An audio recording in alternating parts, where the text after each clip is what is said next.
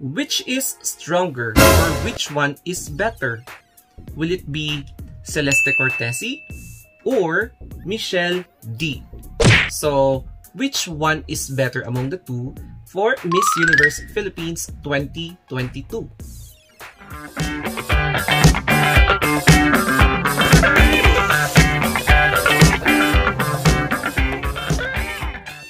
This time, we are going to make a comparison video between Celeste Cortesi and Michelle D.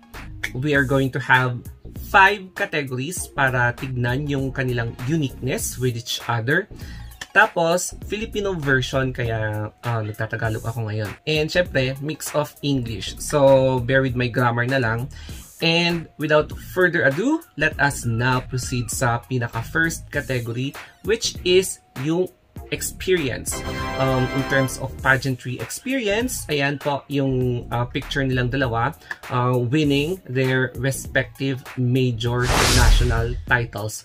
So kay Cortesi, Miss Cortesi, she won Miss Philippines Earth way back in 2018.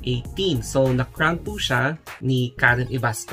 And sa other side naman is Michelle D na nanalo as Miss World Philippines noong 2019. So, renowned siya ni Catarina Rodriguez. So, both of them had the chance to represent the country sa Miss Earth and Miss World nung kanilang time. Tapos, kay Cortesi, she managed to reach all the way until nag-top 8 siya. Same din kay Michelle D. So, umabot siya hanggang top 10 sa Miss World 2019. So, both of them are very competitive in terms of sa kanilang experience sa pageantry. So, both of them managed to discover, explore, and appreciate mingling with other cultures, exploring other places. Ayan, kaya alam na nila kung ano yung gagawin nila if ever sumali sila sa pageant, such as right now. So they are applying what they have learned from their past experiences para mas maging more competitive sila in this year's edition of Miss Universe Philippines 2022. For our second category is all about physical features. Makita natin na magkaiba, there is a unique difference between the two. And let us first discuss about Celeste Cortesi's physical features. So she is of Italian-Filipino descent. That's why unique din yung kanyang overall appearance. Mestiza po yung aura niya, yung itsura niya, and maladyosa yung dating niya. As you can see there, very fresh. Napaka-Diyosa talaga kung makita mo.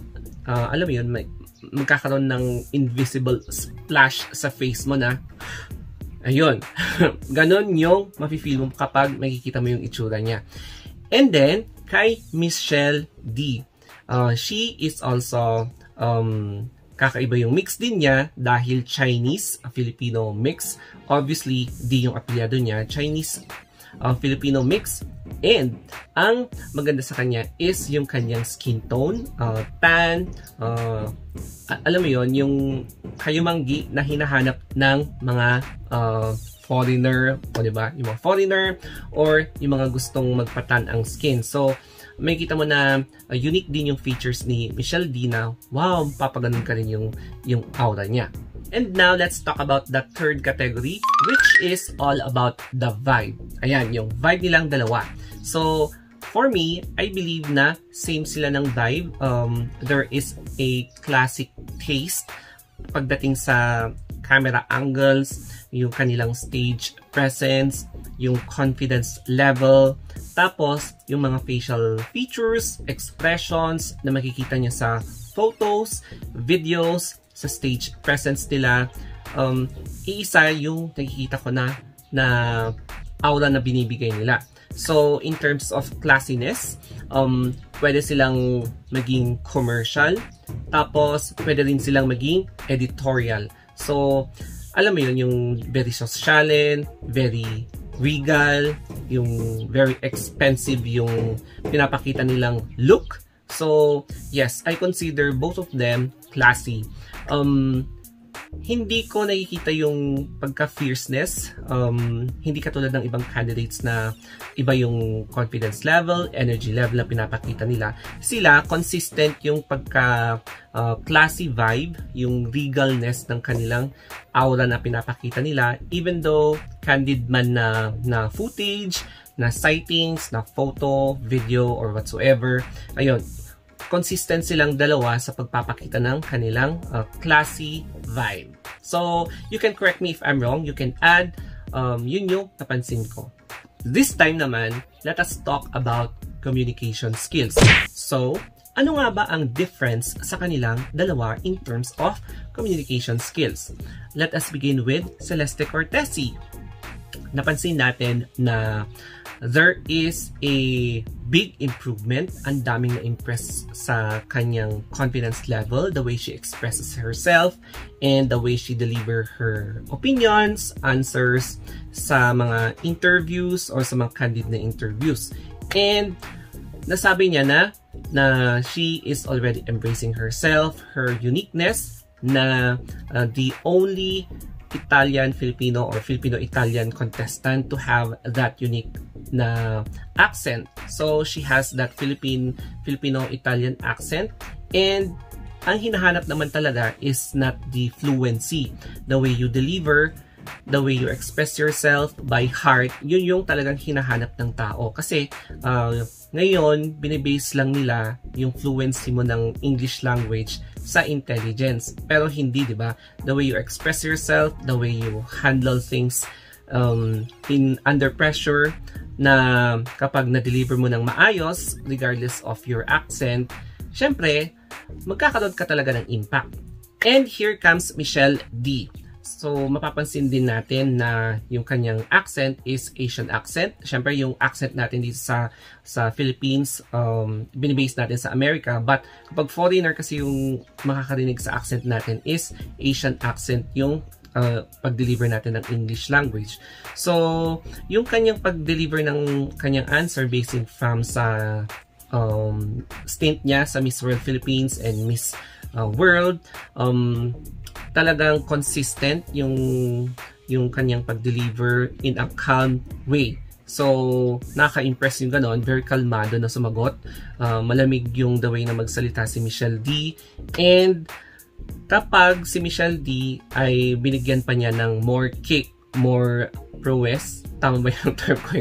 Tama ba yung term ko na yun? Ayun, mas nakakatakot siya pagdating sa Q&A kasi kapag na-deliver niya ng maayos with impact, with substance, ayun, watch out for her. And syempre, kapag si Celeste Cortesi naman is mas nagbigay din siya ng pasabog, ayun, matakot din kayo sa kanya or matakot na ang mga ibang candidates sa kanya. So that's all about communication skills. Number 5 is all about training. Ang current situation ngayon ni na Michelle D and Celeste Cortesi ay super engaging in a very challenging training. It's because nagta-transform na sila from being modest sa kanilang previous stint to parang bardagulan na version. So they are now transforming themselves into a standard na tinitignan sa Miss Universe. So may kita natin sa walk ni Celeste Cortesi, merong mga pakikik na yung mga nakikita natin na style sa Miss Universe, ganun na, ibang level na yung kanyang pasarela, ibang level na yung kanyang styling, dapat pati yung confidence level ibang level na rin. Same din kay Michelle D. As you can see, each angle sa kanyang posture, sa kanyang video, parang may substance, may sinasabi. So, ang dami niyang mga posts na very unique na hindi mo makikita sa ibang candidates.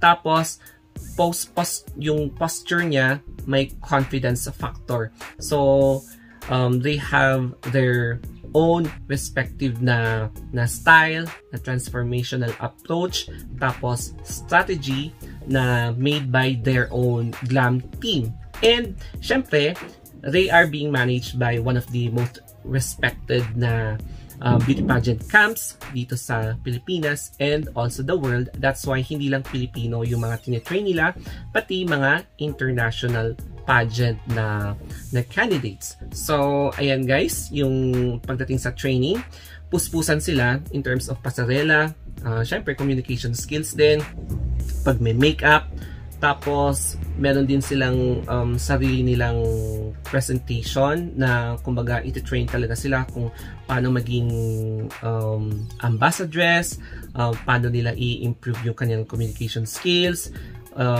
meron silang mga English lessons, and meron silang mga psychology subjects para to improve mentally, emotionally, syempre spiritually, and to know more about the current events. So, kanya-kanyang pakulo yung mga training camps in order for each candidate to become more competitive. Now, we are going to make a summary.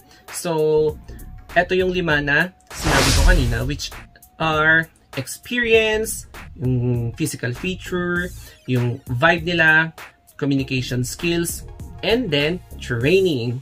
So, after this presentation, who among these 2 ladies do you think is really the stronger one? Will it be Celeste Cortesi or Michelle D?